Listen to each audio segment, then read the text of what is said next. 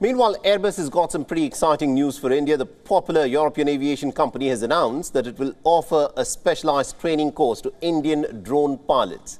And its 5-day program has been approved by the Indian Directorate General of Civil Aviation. The course is specially designed for those interested in flying micro and small category drones.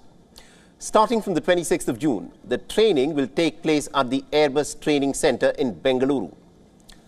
This program is a comprehensive one that covers both theoretical knowledge and practical flying lessons. It will also focus on topics such as drone rules, basic principles of flight, air traffic control, procedures, maintenance, operations and aerodynamics.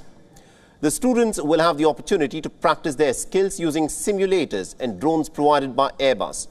It is important to note that the program has some specific guidelines, and only those who've completed class 10 and are in the age group of 18 to 65 with a valid Indian passport will be eligible to apply for this course. Candidates will also be required to produce a medical certificate of fitness to undergo the training and to operate the drones. Now, through this program, Airbus aims to enhance the skills of aspiring drone pilots, eventually contributing to the rapid growth of the Indian drone industry. Now, Laurie Alder, the head of customer services at the Airbus India and South Asia, expressed Airbus's commitment of supporting the development of India's aviation infrastructure.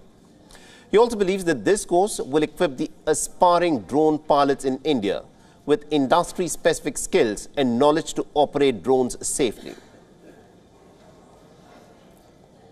WION is now available in your country. Download the app now and get all the news on the move.